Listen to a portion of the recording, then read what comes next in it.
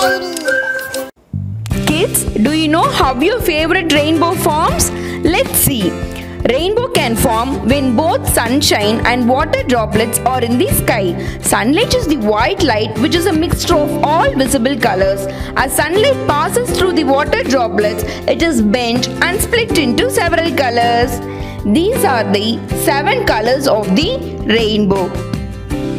Red, orange, yellow, green, blue, indigo and violet.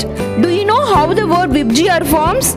The first letter of red is R, and the first letter of orange is O, and the first letter of yellow is Y, and the first letter of green is G, the first letter of blue is B, and the first letter of indigo is I, and finally the first letter of violet is V.